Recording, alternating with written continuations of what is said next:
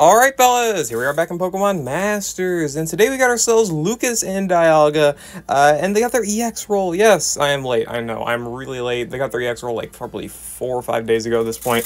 You know, such is life, I guess. I don't know, either way. I wanted to go ahead and, I knew I wanted to get this video out, I just did not know when I would get it out, and well, I finally have gotten the footage all for it, I guess, and we're gonna be putting it out now, so whatever. Anyway, so Lucas gained the support EX role with his rerun alongside Signature Dawn for the Sinnoh villain arc, and it's not a bad upgrade, definitely not. It does help out with, you know, faster damage output and whatnot, right? You know, incentivize using his Sync Nuke early. His Sync is very easy to set up. He just needs +6 speed and Dragon Zone active, and of course, you know, crit and special attack and whatnot, right? But that is his max nuke, right? That's a very easy Sync Nuke to activate, and even despite his age being fucking 3 years old at this point, no, about 2.5 years old at this point, he's still got a good Sync Nuke. He's got he's got innate Dragon Zone here, 100% Sync multiplier, of course. He's got Inertia in the Sync grid, and he's also got Draconic Sync 4, which I never actually opted to pick up during this entire battle, but still, you know, it is a good option. And he also gets Brain Sync 2, which he got with his Fair Tiles and about also half a year ago. So he's got, what is that, 260% in total Sync Nuke multipliers. That's definitely good, no doubt about that. That's a very, very solid area for Sync Nuke, especially with how easy it is to set up for him.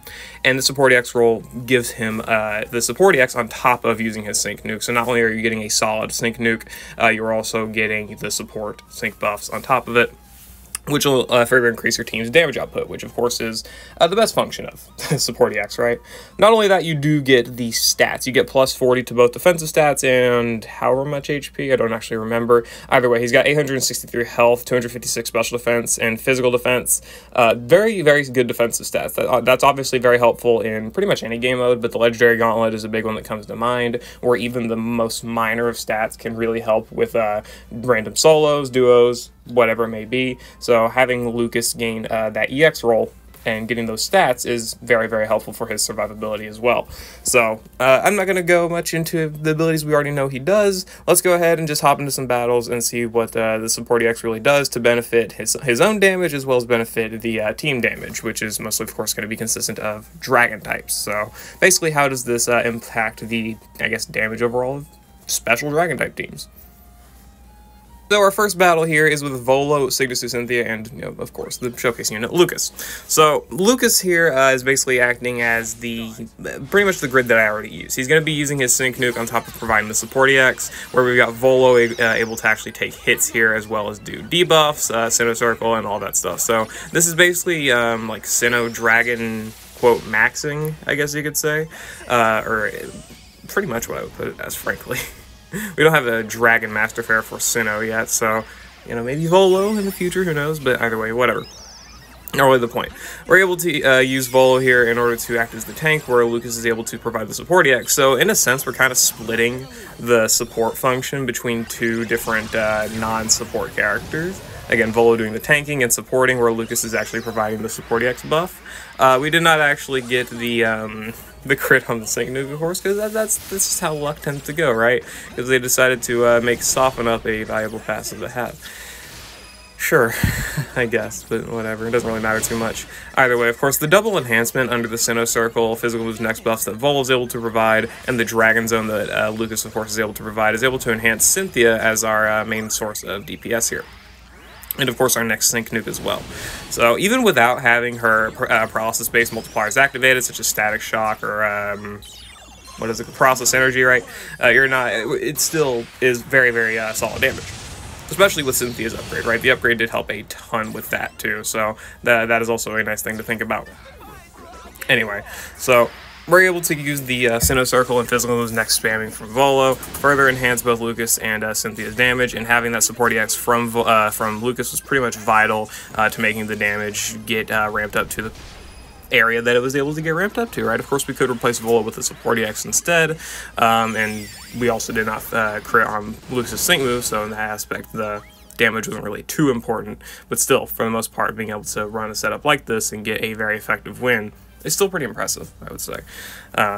3 poke fairs, but still, hey, who really cares? Also, this was under +8 HP, or 80% HP increase, whatever you want to call it, right? Point is, a lot of HP. And we're still able to work around it because of the good support EX that Lucas is able to provide, and the debuffs and defensive buffs that Volo was able to provide to the team, and also the sync countdown we had as well. So I guess having a maxed out Volo was pretty helpful for that. But whatever. There we go. Decent enough showing of how support EX is very impactful for this specific dragon type setup, right? Because Cynthia doesn't have the X roll. Volo sadly does not have the support EX roll. Really wish he did, but whatever. And our second stadium battle here includes Anniversary of Steven buffing, yes! So this last setup was mostly using support EX to enhance the nuke of another like striker-based character, and you can replace that pretty much with Cynthia, Signature Leon, Serena, insert another dragon striker that has a relatively decent sync nuke here. But in this setup, we're going to be enhancing Lucas as our main nuker with Anniversary Steven as our dragon type DPS. And who better to use with this than Acerola? Acerola is a character that can apply offensive buffs, or just not offensive buffs, omni buffs, right? You know, +5 to all stats by +2, or, well, not +5 to all stats, Jesus. All 5 stats getting buffed by +2, +4, of course, with 2-use move, which is, of course, enhancing Steven's good form very, very quickly, and, of course, is also able to buff Lucas's speed so that he's able to get off his sync nuke at full power really, really quickly, actually. Like, he's already got the maxed out nuke, and it's literally turn 3. So, like, that's what I mean, is that Lucas's nuke is pretty easy to activate. The only thing you really have to worry about is maxing out his speed, right? Because he's got max special attack and crit from Grand Entry and his Trainer move, but then he also needs the Dragon Zone, which is easy, of course, you know, one click of a button, and then the speed buffs, which a support can do, or he can try and do himself, which I do like, actually, being able to utilize X speed plus in the middle of the battle, where we can get that free moves next, which I think I make better use of more later on when I use him in a gauntlet battle. Anyway, so again, this is mostly using Lucas's support EX function here to power up Steven's damage, of course, where we would get, you know, the nuke, turn denial, good damage, of course, as well as, again, getting that support EX, which is pretty big. So that's definitely one of the greatest things about gaining the support EX roll on a lot of these striking characters, is that not only are you getting a very high-powered sync move, whether it be strike-based or tech-based or even utility-based, where you get sprint or field sync nukes, right? You get the zone, you get the -2 sync countdown, whatever. You're also on top of it still getting that double, effectively what is, you know, double damage for the rest of the battle, right? Earlier on. So again, ramping damage as fast as possible. There we go. Finish off the enemy. Anniversary Steven Gaming. Gotta love it. Oh, that's funny. But yeah, again, Lucas getting the support EX roll I do think was a good buff. Do I think it's the best buff? Frankly, I'm not really sure. I think Lucas would have benefited a ton from Strike. I think Lucas would have been a pretty good Strike buffer. He also would have been pretty decent with Field, I want to say, considering Dragon still lacks another consistent setter besides him, and I guess Champion Nate, right?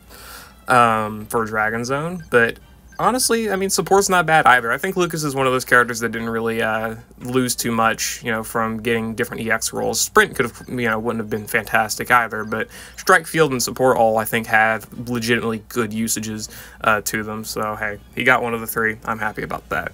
Anyway, let's move on to the final battle, which is a Legendary Gauntlet duo. And here is the Legendary Gauntlet setup with Bryson as a partner, yes. So Bryson is definitely not cheap. You can easily run an egg, but I just did not feel like trying to make that work. I'm not really trying to rank extremely high here because I don't really have the time for it, for one.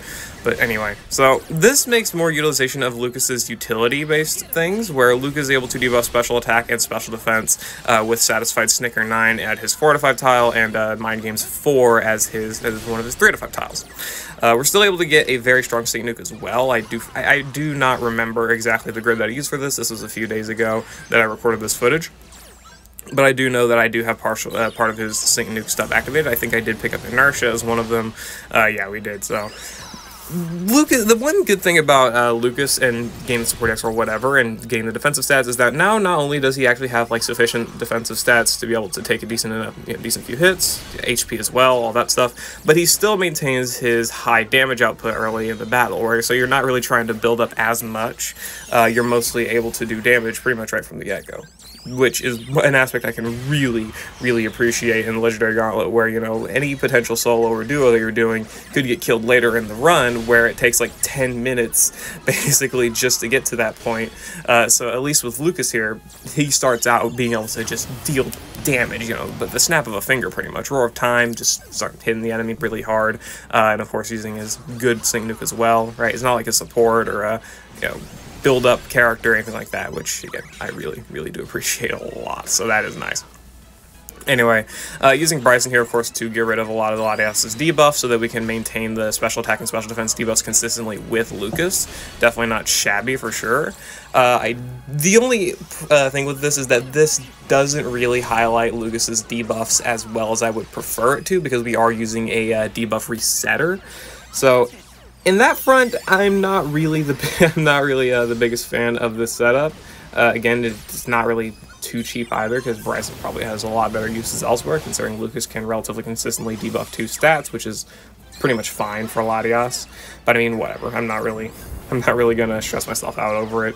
I think it's still fine. It still highlights Lucas's defensive ability with gaining the support EX role, and still his debuffs as well are still of immense help here, right? Because even with Fluid Fortification, you do still want to have a few debuffs, even if the enemy is at, you know, neutral debuff status, right? So at least in here with Lucas, we've got ourselves a special attack, special defense, and evasion debuffs.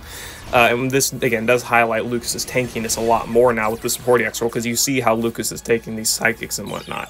Latias is debuffed, right? You know, special attack is not very high, but still, for a character that's not really meant to be tanking, at least not prior, he's taking these attacks pretty well. So, either way, there we go. That was the duo versus Latias. Not really amazing, but hey, it's still a duo, and it's still, it was really easy. I think that was like my first attempt for the most part. Maybe it failed to crit and reset. I'm not really too sure. Anyway, whatever. So there is the Lucas support EX roll showcase. I did not change Bryson's grid either. I did mean to change that, but I just forgot about it. Lucas was running Vigilance too. And yeah, there's the grid. So that was +2 energy, I believe. But anyway, again, there it is. There is the Lucas support EX roll showcase. Let me know what you think about the EX roll down in the comments below for him. Again, I do think it's a good buff. I don't think it's... I don't know if it's the best buff, but I do think it is a good one. Again, I do think he would have benefited quite a bit from Field or Strike as well, but I do think support was a good option, and I'm definitely not going to complain about that. More tech support options, and again, gaining that bulk was nice. So yeah, let me know what you think about that down in the comments below. I'll see you all later, and I hope you all enjoyed.